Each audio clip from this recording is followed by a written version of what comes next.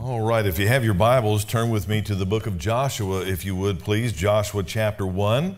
Joshua chapter 1.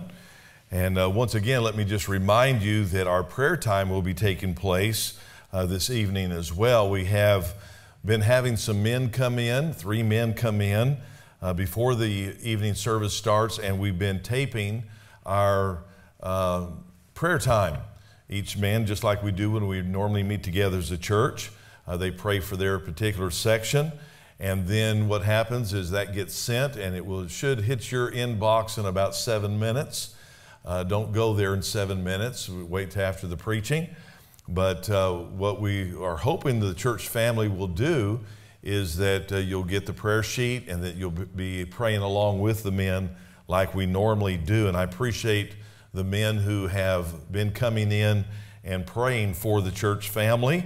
Like you have been, taking your time out of your schedule and making the prayer requests known to the church family. Appreciate that. And let me just say again, I probably should have done it during announcement time, but if you'll call in your prayer requests every week until about noon on Wednesday, that would probably help facilitate the prayer sheet being given out. But I want us to stay connected as a church family. And so once again, the reason why we do it this way is rather than during the live stream show it, not really knowing who all is listening, we want to be sensitive to the proper names that we send out on the TV airwaves. And so if you have a problem with that, just let the church family know in regards to posting your particular prayer request and so on. But that's why we send it out to our email list and not generally speaking in a church service. Okay, so as you know, last week I started a series through the man Joshua. I entitled it Joshua the Minister. And I've got about 12, 13, 14 points to this message. And of course, as my practice, as I get going on a point, I just sort of park there, and I think we made it through the first 2 points. Now, what we had been doing, we had been going through a Bible survey, but I just felt like with the children's program being what it is, and they're usually not with us in the Wednesday night service. We usually have the teens on up in the service here. I just felt like the program being what it is, that maybe we would switch gears and have something just a little bit more generally speaking to the entire family. And I will be forever grateful, as I've said before, when a man gave me that book on Be Joyful and how to have a joyful Christian mind right after I got saved. And that was dealing with the book of Philippians. Well, I was also encouraged to pick up some biographies. And people would say, hey, you ought to read this biography. And I remember reading a biography of Jonathan Goforth. I also read about George Mueller, and just really spurring me to look at individuals whom God used. And sometimes, as I've mentioned, we have the tendency to deify some of these people, but they were flesh and blood. In other words, they had problems and issues. They sometimes had temper problems, or maybe this, that, or the other, health issues. Sometimes we would find that they would be in conflict with other people and so on and so forth.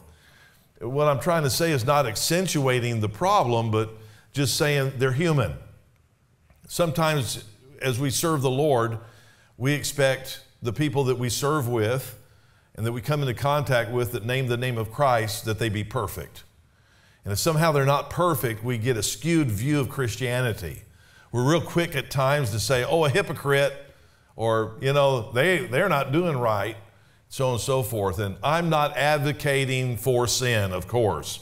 I'm not saying that it's okay to do wrong. But many times when we find ourselves crossways with someone, it's not because they've sinned. We just may not like their personality. We may not like the way they do something. We may not like their ideas, their opinions. And so we have the tendency at times to draw lines of demarcation in regards to those individuals, and we say, well, I like this one and I don't like that one. That's really what was being addressed in 1 Corinthians when Paul wrote the church and says, I hear there's divisions among you. Some say I'm of Paul, some say I'm of Cephas, and some say, oh, I'm of Christ. And they try to take what we would say is a holier-than-thou attitude. And Paul even reprimands them for that comment and says, is Christ divided? And so we need to understand that God only has imperfection to use. And so when we look at these Bible characters, we get a real balanced view of how God used fallible man. God is infallible, but we are fallible. We're not right all the time. We do make mistakes. We don't set out, I trust, to make mistakes, but by the same token, we're bound to make mistakes. And so we need to understand that principle when we come to serving the Lord. And so that's why I like going into these Bible characters and just sort of pulling out the various truths. They had a particular purpose for their lives, to be sure, and God used them in a specific way. And I think in our particular context, we can learn from them. Just because Joshua happened to be the minister of Moses and then eventually the leader of the nation of Israel, well, I don't ever plan on being the minister of Moses. I don't ever plan on leading the nation of Israel. That might be a pipe dream, but it never happened. Well, the point I'm trying to make is God has a plan for my life, and I can learn from others. I can learn principles of life. I can be encouraged in some areas.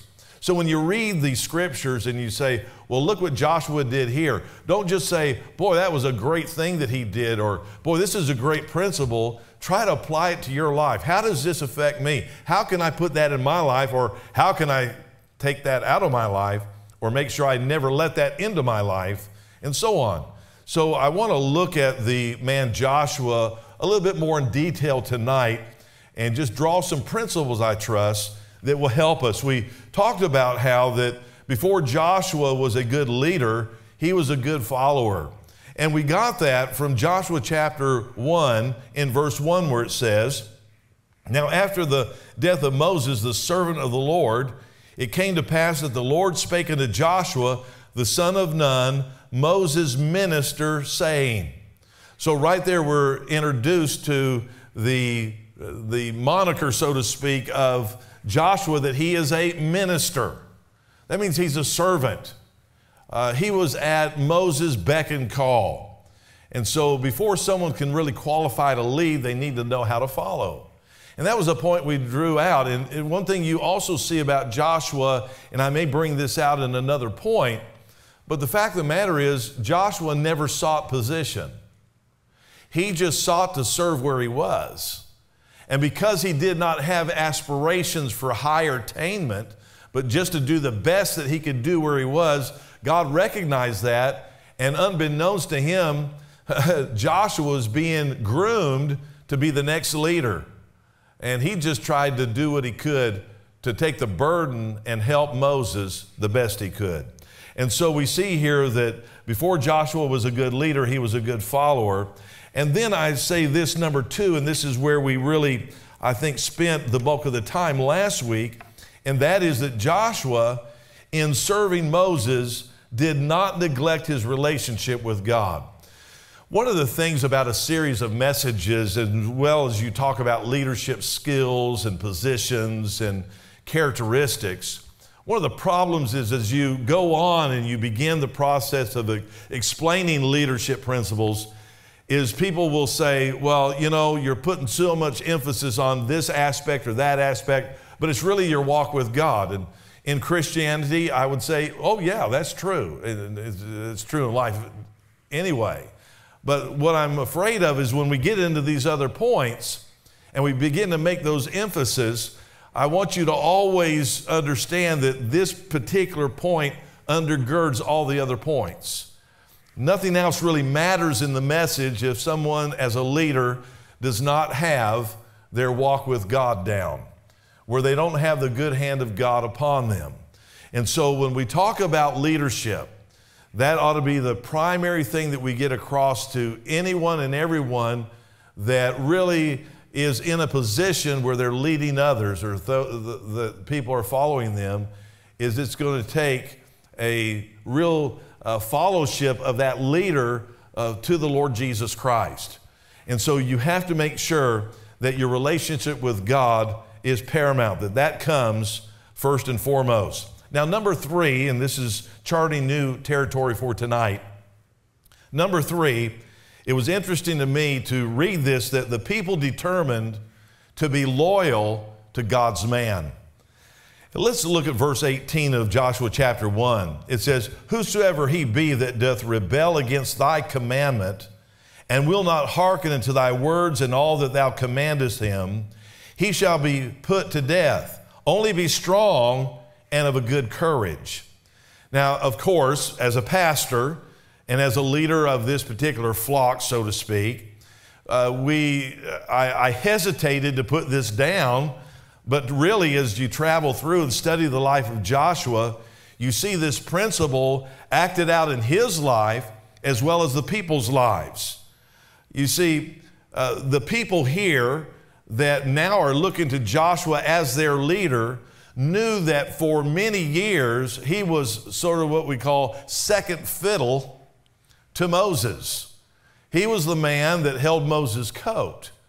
If Moses needed something, Joshua went and did it. We mentioned the fact that when they were fighting the Amalekites, that it was Aaron and Hur and Moses on the mount, and Joshua was in the trenches with a sword in his hand, doing what we would say is the dirty work of winning the battle. And we talk about the dirty work of the ministry. And it just boils down to work at times. But we see here where the people recognized that Joshua had been the follower, but was now the leader, and they're saying, "We're going to follow you, Joshua." You see, a leader needs followers. Someone said, if you think you're leading and you turn around and you look and no one's following you, you're just taking a walk. And so we need to understand that as far as leadership is concerned, if you have the privilege of leading others, be it in the business community, being in the home, being in the church. They also knew that Joshua was human. They knew that Joshua was human. If you look at chapter 1 and read these accounts, and you read prior accounts of when Moses was alive, Joshua was flesh and blood. He didn't do everything just right, but by the same token, the people recognized that as well, but they did not let that deter them from following God's man. Now, Joshua's not a preacher.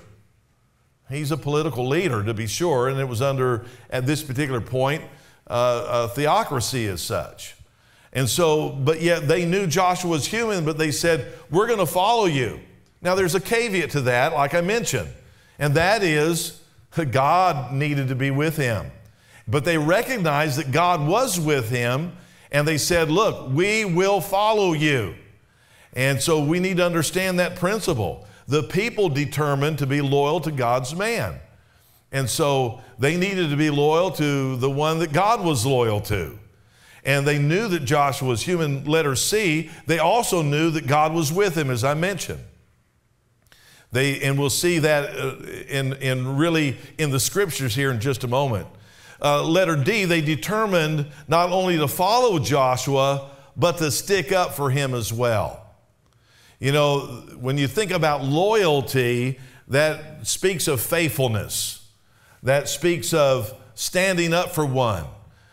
David had that way, and David, we could go through his life and we could find all kinds of situations where he did not act with the purest of motives at times.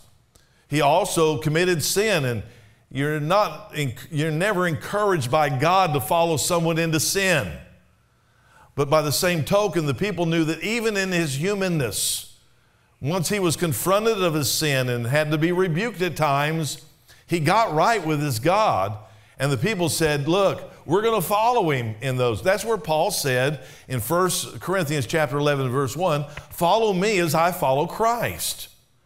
And so the people said here in verse 18 of chapter 1 of Joshua, he said this and will not, he said, "Whosoever he be that doth rebel against thy commandment and will not hearken unto thy words and all that thou commandest him, he shall be put to death. Only be strong and of a good courage."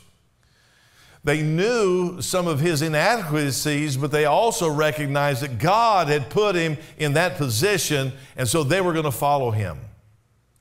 And that's something that's really missing a lot in Christianity today, is we live in a generation of questioning authority, questioning why they do what they do and that kind of thing. And that's not wrong necessarily, but at the same time, when they have shown themselves in fidelity, when they've shown themselves to follow Scripture, then we need to follow them. And sometimes we follow a leader and we don't always understand some of the decisions they make, but as long as they're not going against Scripture, then we need to follow them. But that's something that is missing today. People want to be their own boss. They want to do their own thing. They want to call their own shots. Except, of course, if you go to a restaurant or you buy your gas, your groceries, or a house, then you'll do whatever you need to do to sign whatever papers you need to sign. But it's amazing how we won't keep that same kind of mindset when we come to the church house and deal with fellow Christians. We need to understand the principle of loyalty. Loyalty to God's people and loyalty to God's man. You know, there have been times, you know, all of us have a past. Some we would say are more sordid than others. Some have more skeletons in the closet than others, you might say. But you know, it's amazing that I would rather stick up for people who have a past, that have trusted Jesus Christ as their personal Savior. God has forgiven them, and now they're trying to serve the Lord. I'm not going to sit in the seat of the scornful and criticize them and always remind people about what they did in the past and this, that, or the other. I'm going to rejoice that, hey, that may have been what they used to be, but boy, they have been making great strides to this point. That's a characteristic of loyalty. It's not a matter of me saying that person now is perfect because they come to Pimento Valley Baptist Church. No, but by the same token, what they're doing is they're trying to serve the Lord. And sure, they may fall along the way and they may struggle at times, but hey, they're one of my family. They're a brother or sister in Christ. And I want to stick up for them. And so don't criticize them to me. You know, you stand up one for another. And these people were standing up for Joshua. And how many times do we find Moses and you'll see Joshua standing up for the people even before God? There were times when God got exasperated with his people and said, man, you know, let's just start this whole mess over again. And Moses stood in the way and said, oh, Lord, don't. He was sticking up for the people. There were times when Moses was saying, oh, you know, why did you put me in charge of this people? They don't even listen. And so you see, then God would step in there and straighten Moses' attitude out. And so you see here, that's the way it ought to be in church. You know, I can remember years ago, we lived in Germany and we got to go home. We lived on base and there around Heilbronn. I know it was Ulm, I believe. And what we would do is we would go home for lunch. And I'm the oldest child in our family. I've got two sisters, and I've got one sister 2 years younger than me and another sister 4 years younger than me. And, so I was big brother. And I heard one time about my sister Patty that some guys were picking on her, probably actually flirting with her, but, they were trying to, pick at her. And so big brother, I'm gonna stick up for her. Now, my sister and I, we could fight like cats and dogs, but don't you pick on my sister, And so there's just something about that loyalty, And we need to understand that principle as far as fellow Christians are concerned. We need to stick up for each other. I mean, it's a given that we're imperfect. It's a given you can find fault. Boy, who's able to stand close scrutiny? We can't. God's still working on me. God's working on you. There's some rough edges still on me. He has to chip away here and chip away there, and he has to do some major surgery at times. But at the same time, hey, I want to serve God. I believe you want to serve God. And so let's help each other serve God. And that doesn't mean we accentuate our problems. That means we accentuate the blessings and we help one another. Brethren, if a man be overtaken in a fault, ye which are spiritual, restore such a one in the spirit of meekness, considering thyself, lest thou also be tempted. I'm just of the opinion that, hey, you know, I might see a Christian here and they need to be here, but I'm going to rejoice if they're here and I see that they come here. Oh yeah, that doesn't dictate that they shouldn't be here. They should be here, but any kind of forward progress to here, I want to rejoice and I want to help because God has been so merciful to me. Why can't I extend that same mercy to someone else? Once again, I'm not condoning sin. I'm not saying that you can't rebuke. You ought to. I'm not saying that there does come a time where you have to do some intervention.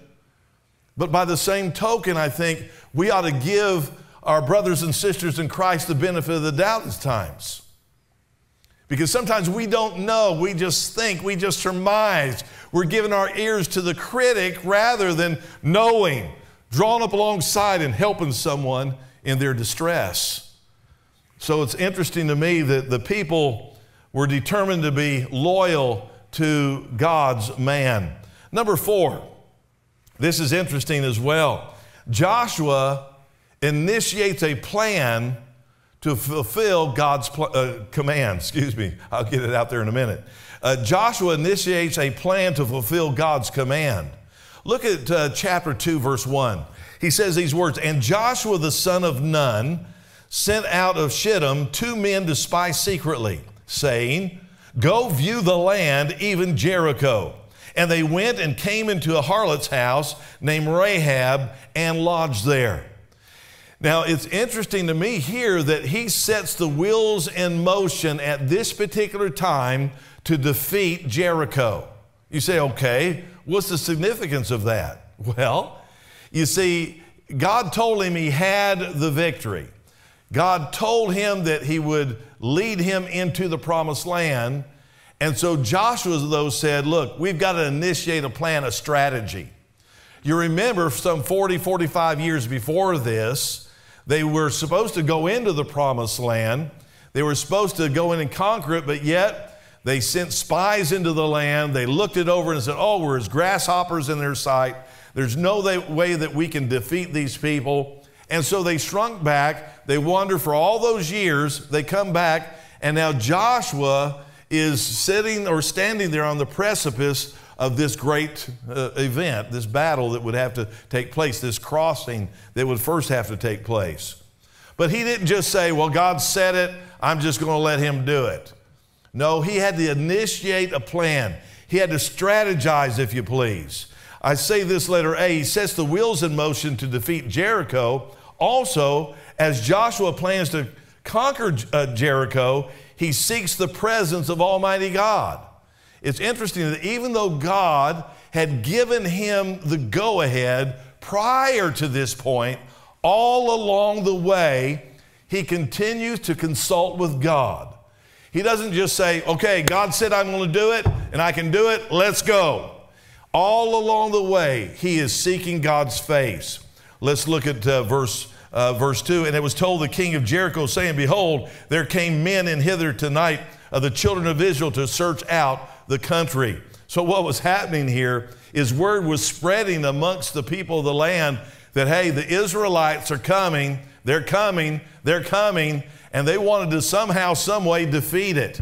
And yet Joshua is initiating a plan to fulfill God's command. He was strategizing. What I can learn from that is when God lays something on my heart, when he gives me the green light to do something, go somewhere, you know, then I still need to strategize. I still need to plan. I still need to seek his face even in the planning, just like we're doing with our building program. We feel that God has given us the green light to go ahead.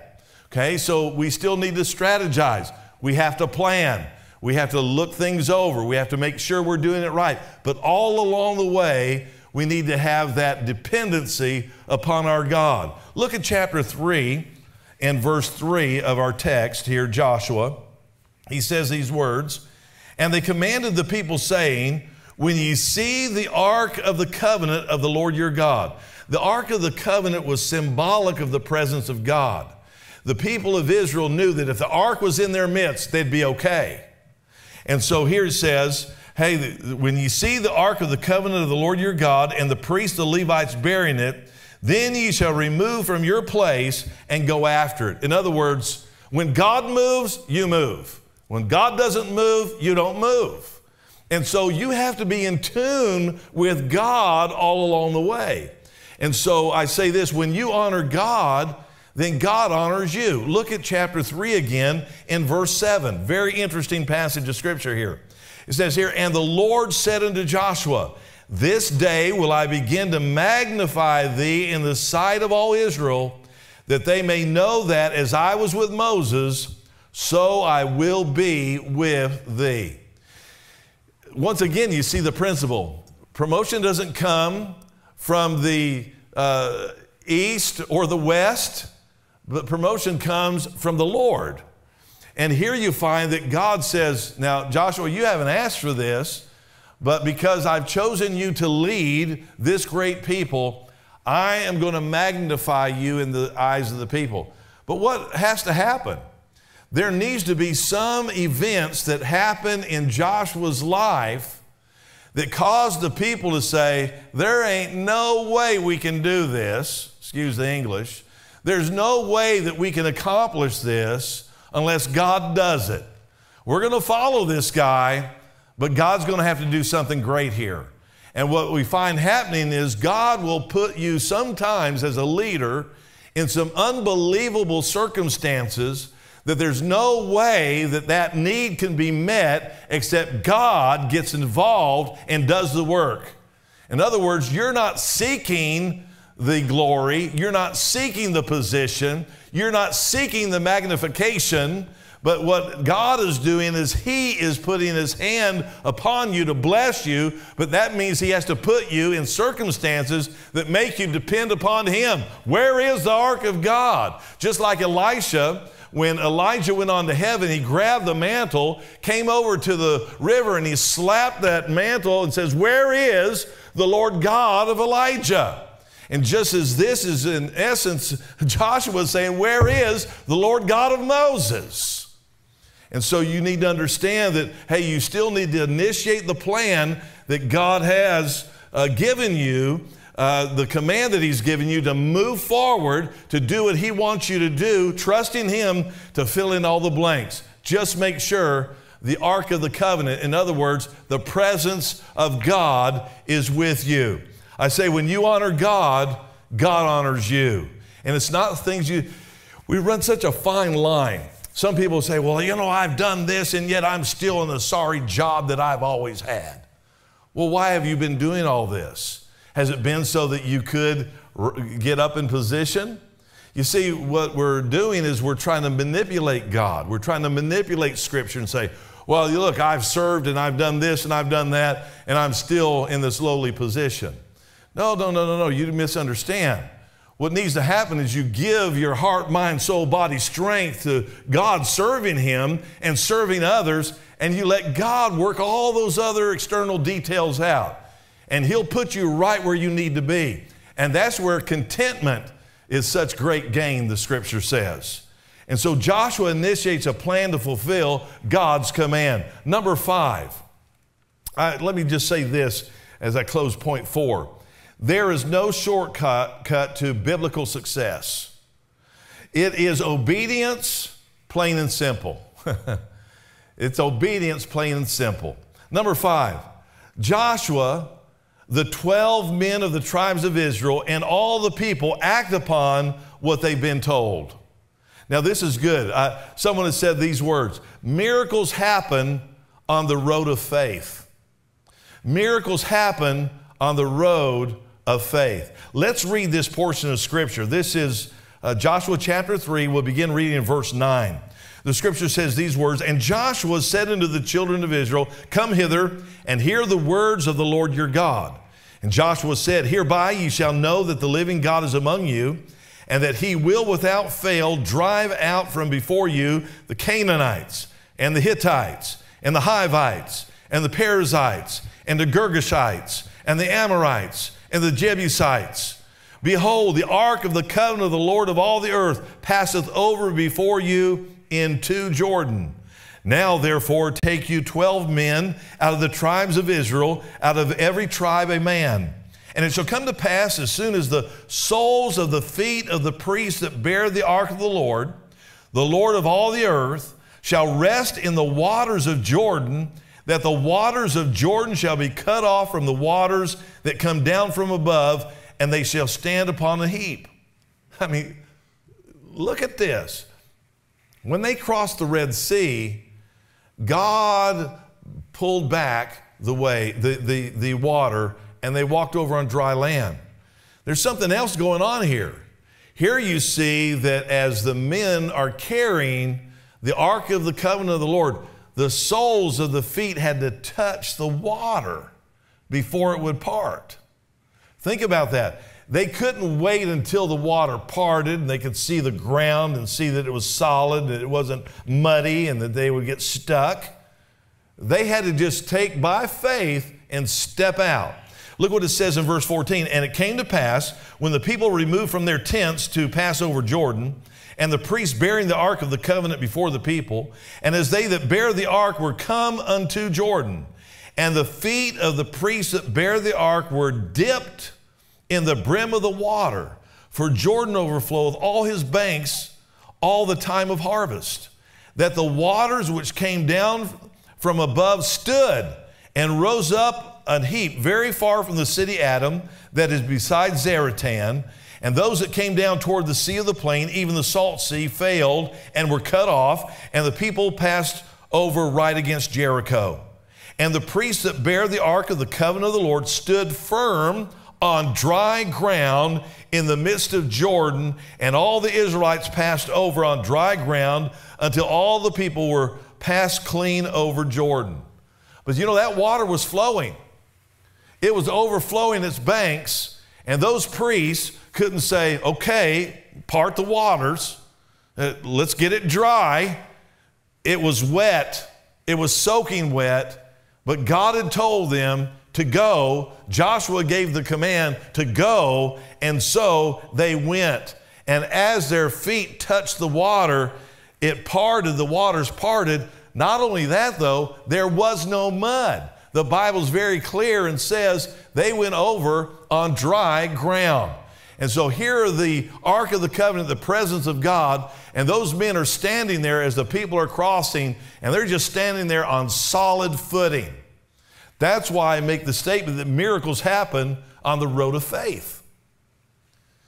If God says something, you have to step out by faith. You say, but I want to see that next step. You may not see that next step. You may want, like, I don't know what to do next.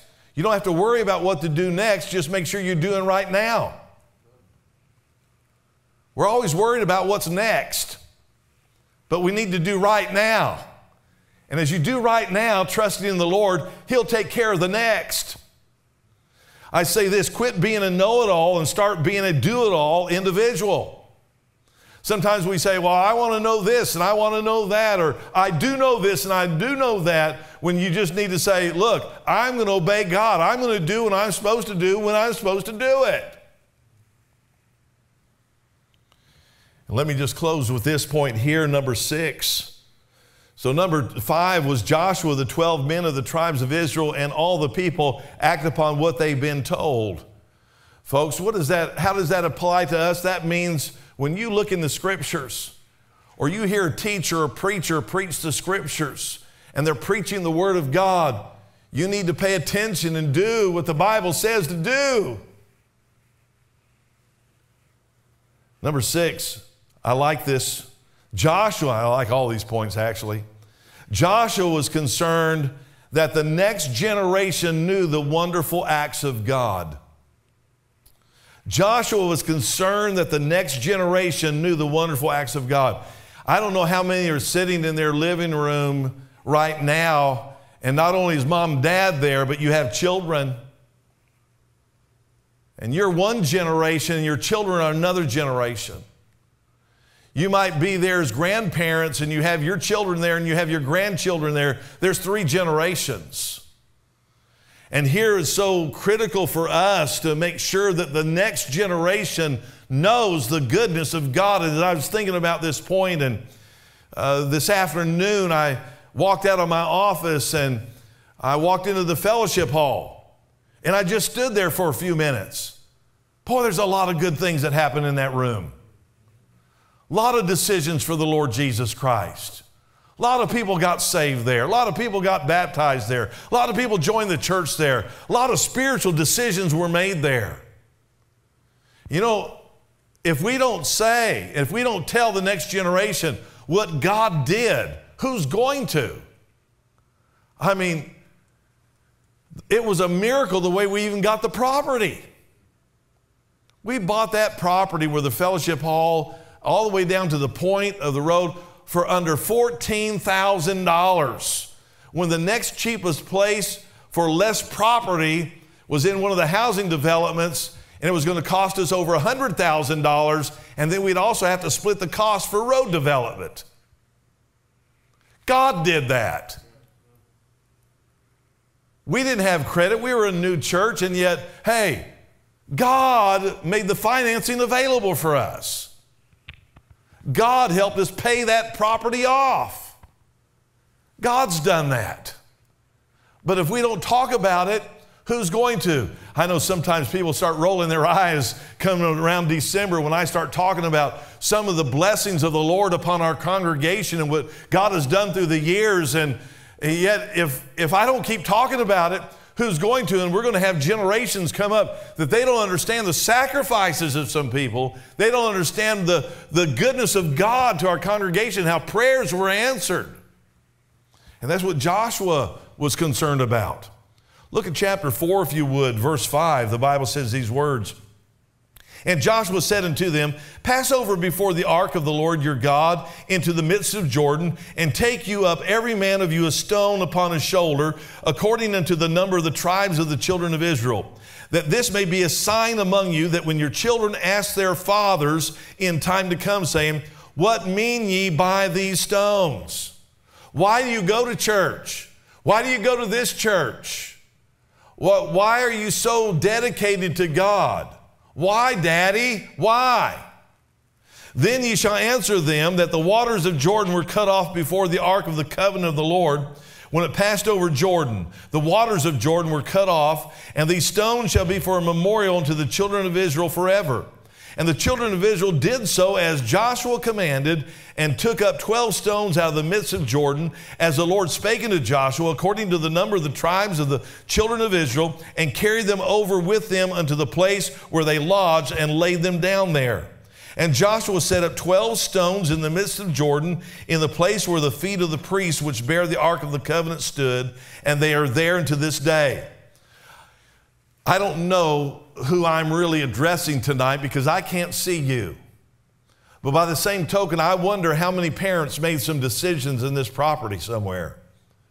Has there been a time where you took your children, or maybe you just yourself went and had a holy time with God where you just said, you know what? I made a life-changing decision right here.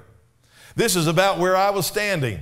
The other day I went online and I went down to I Googled the Kansas City, Missouri Municipal Auditorium, and I tried to find the location. They've redone that place, but just trying to look over the shell of that auditorium of possibly where I was sitting the night that I trusted Jesus Christ as my personal Savior, right over there. And just trying to picture in my mind that holy place where I met Jesus. There's nothing wrong with that. You're not being scoopy. You're not being goofy. You're not being, ghostly or anything like that. Man, you are just remembering the goodness of God. But we need to talk about it. We need to talk about the answers to prayer. Well, I don't want to brag. Hey, you're bragging on Jesus. You're not bragging on yourself. You didn't save yourself. Jesus did. And so you need to tell God about that, and you need to tell others about that. what God has done. Look at chapter 4 and verse 19. And the people came up out of Jordan on the 10th day of the first month and encamped in Gilgal in the east border of Jericho. And those 12 stones which they took out of Jordan did Joshua pitch in Gilgal. And he spake unto the children of Israel, saying, when your children shall ask their fathers in time to come, saying, what mean these stones?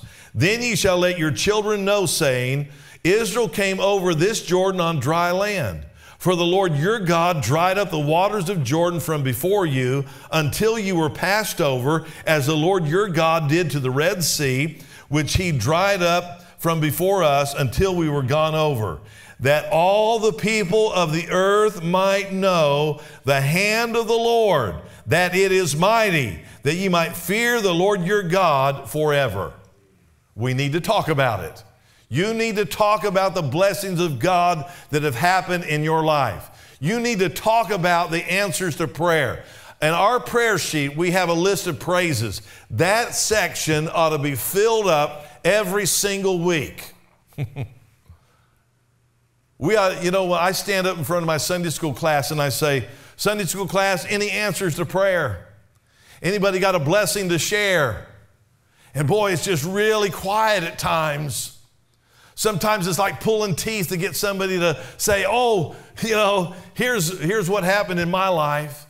Boy, it ought to be where all of us are just clamoring to say, hey, this is what God did for me, and this is what God did for my family, and we had this request, and God answered it, and boy, we need to talk about that. And you need to talk about some of the key events in your life, how that God moved on your life and did something wonderful in your life. That's what Joshua was trying to establish to the nation of Israel. Remember, there came a point in time where there arose a generation which knew not the Lord, nor the wonderful works that God did in their midst. And so if we don't tell the next generation, who's going to? I'll tell you what the next generation will tell them. The next generation will say, hey, you know what? That fuddy-duddy religion of your parents, you need to live it up. You need to do this, you need to do that. And they'll undermine the Christian values that you've instilled in your family and in your brothers and sisters in Christ. And so we just need to keep talking about the blessings of God upon our lives and upon the life of our church. Think about the decisions you've made personally. Think about the great decisions that have been made corporately. Boy, I remember missions conferences where the platform was filled with men and women surrendering to full-time Christian service, and how that many of those are out in ministry today, and many others are serving in other local churches, not in a position of pay, but just serving God. That's exciting. We ought to talk about it. We ought to let everybody know how God has worked and is working and will continue to work as long as we have Him in our midst. Let's bow our heads in a word of prayer. I say this in closing: why not set up some memorials for the generations to follow of the wonderful acts of God? I'm not talking about idolatry. I'm not talking about that. But I'm talking about where you talk about the Lord and you just say, hey, look, you see that right there? It's amazing. We'll go on a holiday and we'll buy a trinket and we'll say, hey, you remember when? And we'll talk about some great holiday we had. How about having something there and you say, hey, you remember when God did this for us? Hey, family, boy, hey, daughter, you were really sick at one point, and we prayed for you and God answered that prayer. You were only so old, and boy, we were really burdened for you, and God answered our prayer. And you talk about that. Let them know that God has been active in your life and in your family's life, and they shouldn't forget it. Dear Heavenly Father, help us, I pray, during this invitation time to remember some of these principles. And Lord, I pray that we would just talk about the wonderful acts that you've done in and through us. In Jesus' name. Pastor Matt.